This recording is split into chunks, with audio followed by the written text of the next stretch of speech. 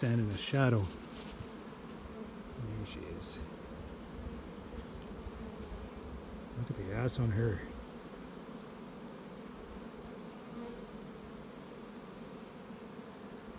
That is my favorite coloring.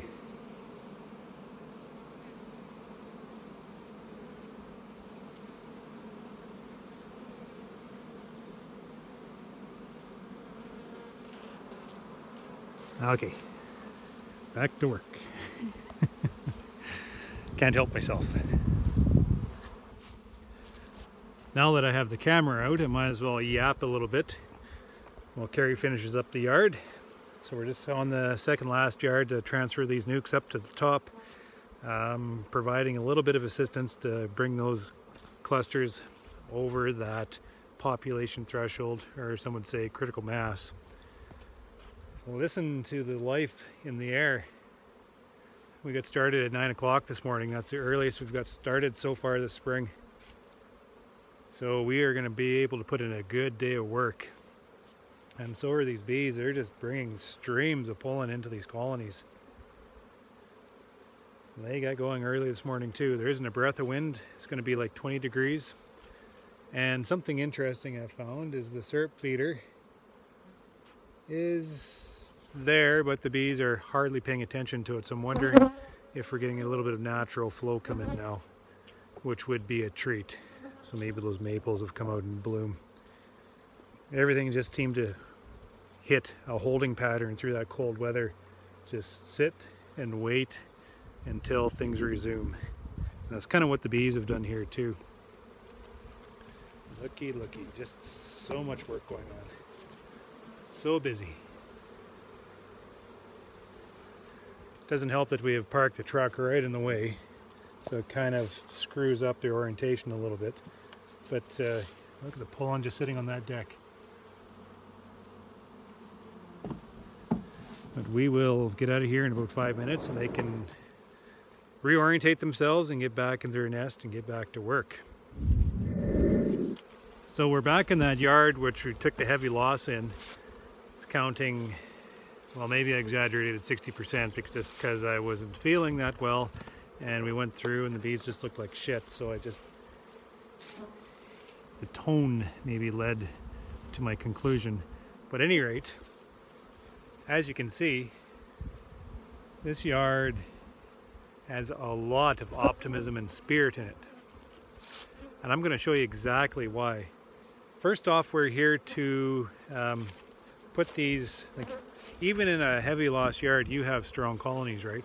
So we have to operate all the same. So here's blue tag hive, and we're going to put this nuke over top to extract some of that strength, to promote that smaller nuke, take it away as somewhat kind of like represents a split. And then I have colonies like this, which is a smaller cluster. We identify it as probably a problem, or if not a problem, just flatlining, right? Not really doing anything fancy, or maybe there's something going on, but not worthy of shakeout. So what do you do with those colonies, right? I brought a nuke, these 5 frames of bees here, set it up on top, and what we're going to do, we're not going to do it today just because we're too busy. This job has some time, but we're going to take the small little struggling nest out of here. We're going to put this big thriving nest down into there, and that small little struggling nest go back into this nuke, and then we take it back to the front and drop some queen cells into it to rejuvenate that nest. So in that sense, we've taken the flatliner place taker colony, refreshed it with a new queen somewhere else, and dropped in a new unit to make us some money. Continual refresh, right?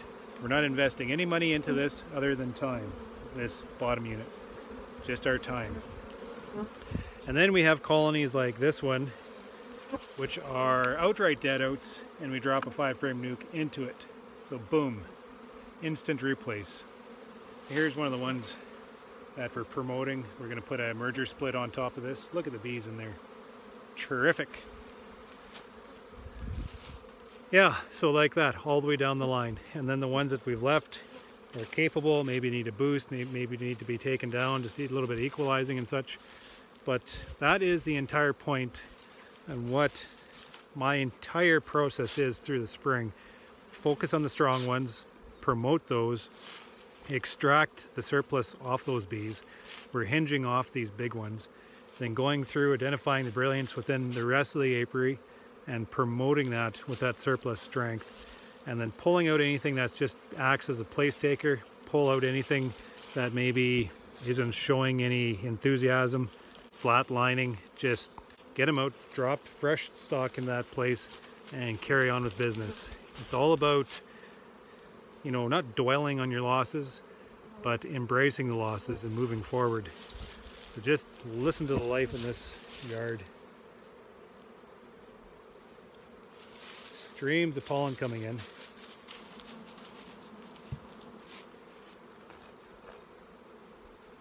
It is fantastic. This yard is going crazy. See the pollen coming in.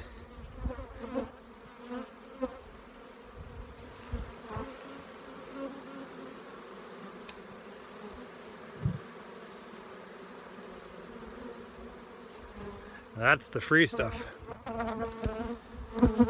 Carrie kind of laughed. She figured my OCD is kicking in.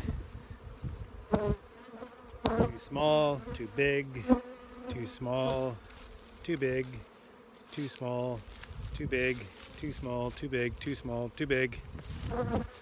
Very pattern-like. I'm going to show you something I'm doing, which I shouldn't be doing.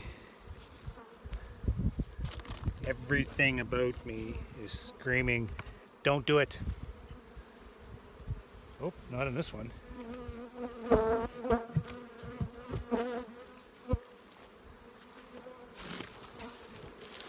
we go. So we just put these boxes on. Look at the bees move up already. Very happy to have space. But unfortunately, my foundation is stuck at port in Vancouver.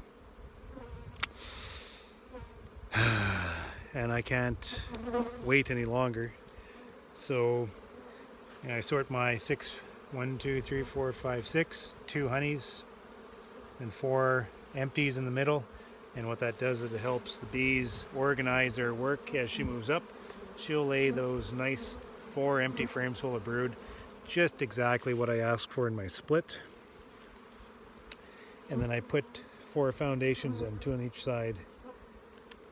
Okay, so this is just to buy me some time, so when these colonies, because they're so big, and when they have resource starting to flow in, and all these young bees wanting to get to work, it gives them a place to work. Except because my foundation is sitting in the port in Vancouver, putting empty frames in, and you know exactly what's going to happen. Everything about me is saying, don't do it, don't do it. But if I leave the empty space in here, they'll do the same thing anyways, right? And by having these 4 frames in here anyways as place takers, it helps keep everything nice and tight. So that's what I'm doing. It helps travel. Just 6 frames in here down the road. They can never keep the frames in place either. So I need to put these frames in, whether or not they have foundation or not. As soon as the foundation comes, we'll make another round and put the foundation in. Don't do it, don't do it. It's that little bee sitting on my shoulder saying, don't do it, don't do it. And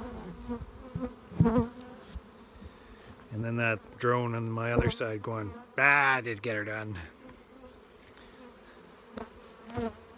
Oh man, look at the pollen coming in.